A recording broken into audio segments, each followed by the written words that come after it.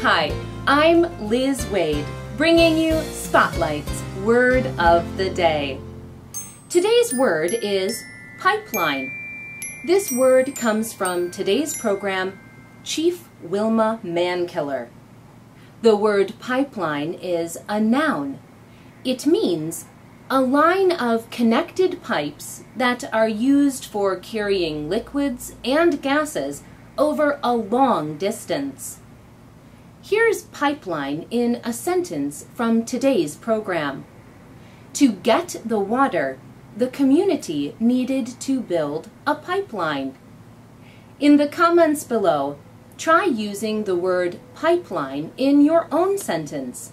And join us tomorrow for another Spotlight Word of the Day.